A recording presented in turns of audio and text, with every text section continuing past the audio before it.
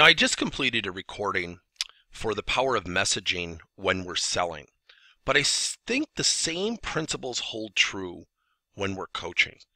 I cannot tell you when I've had customers and friends and associates and my peers tell me of some of these ideas of how they've implemented them and the dramatic impact. I'm not theatrically sharing that. I'm really not.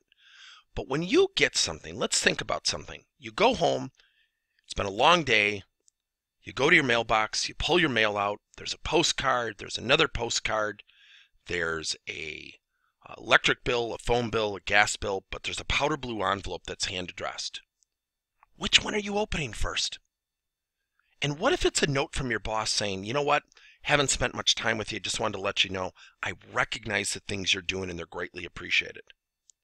Now, some of you might be thinking, geez, that never happens to me. That's why we need to do it. And let me ask you, are you doing it? And so I have a client out in Denver who literally swears by this.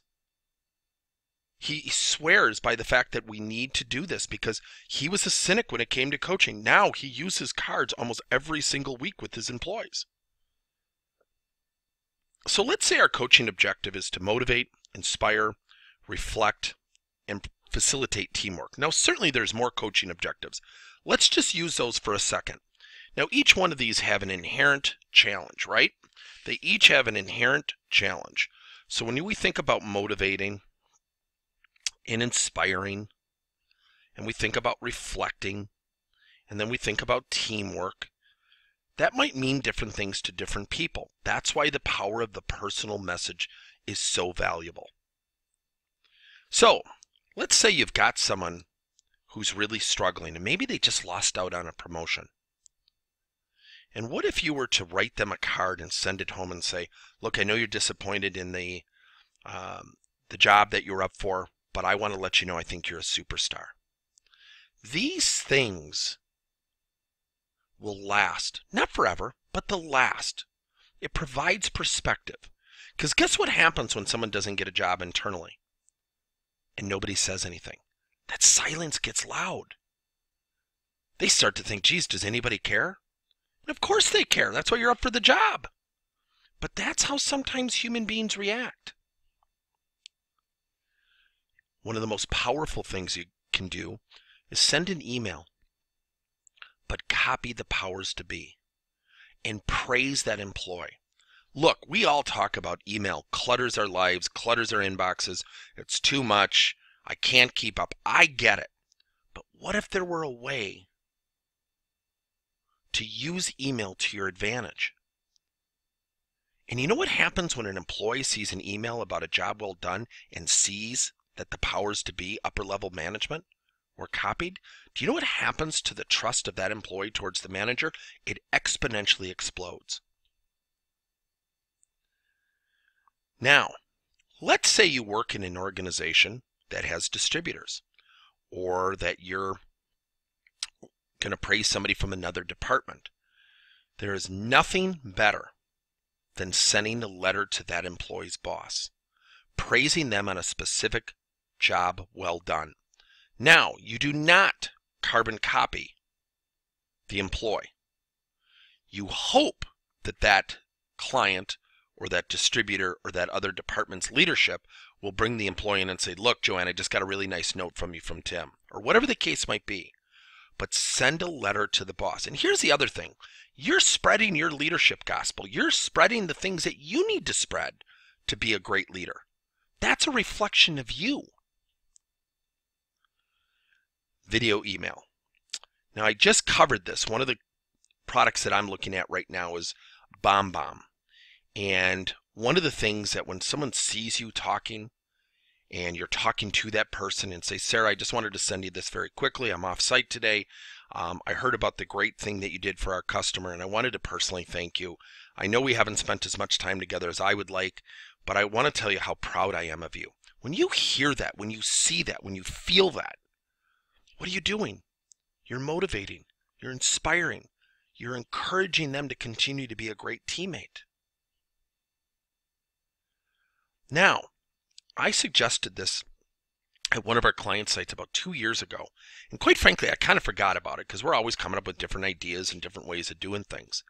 But I actually had a manager take this so seriously.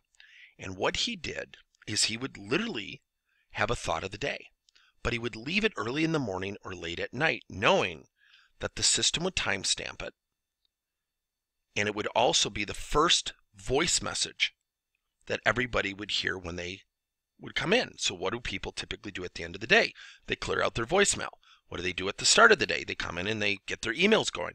But what happened is it was a little bit of a disrupt. People would see the light flashing. Geez, I've got a voicemail. Who's that from? And it would be from their boss.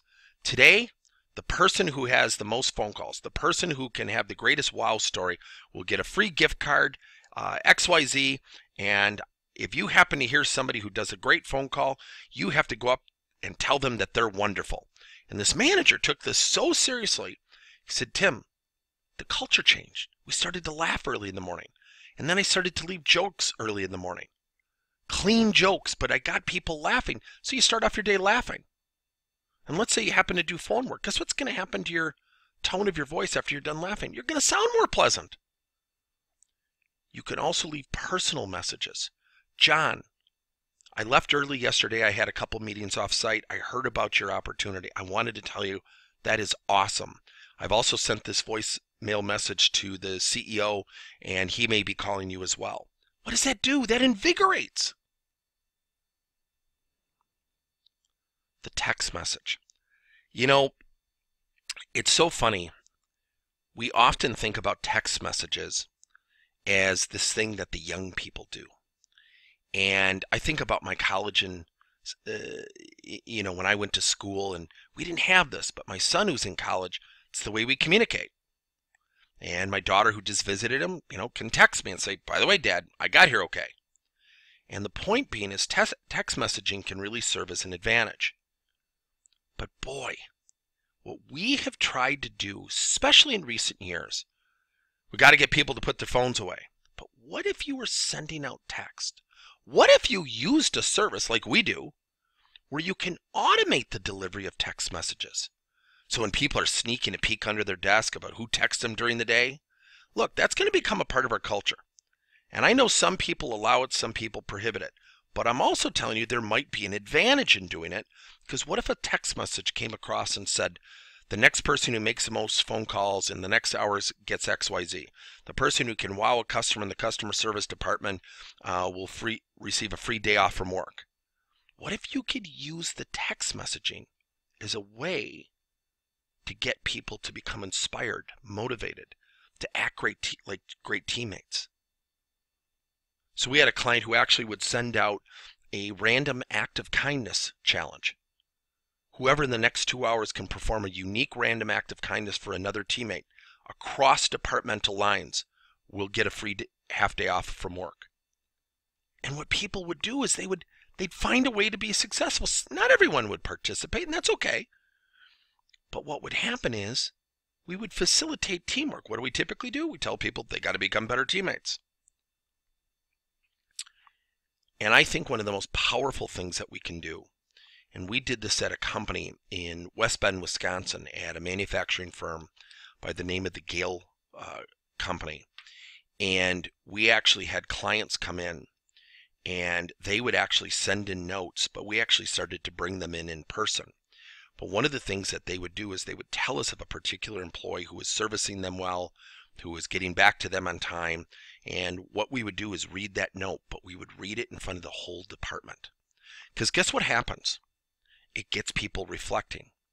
So the people in the room who weren't doing the things that someone in the room was being accommodated for, they would start to think about, you know what, I need to do that stuff. And the power of the message from the customer's mouth is invaluable. If you happen to get a letter and you can read it at a staff meeting, it is not to admonish other people, it is to praise those who did a job well done. So remember, when we're coaching, use your messaging. It saves time, and I promise you, it will motivate, inspire, it will get people reflecting and acting like great teammates. You combine this with one-on-one, group, peer-to-peer, other forms of coaching, you will accelerate talent development. Good luck.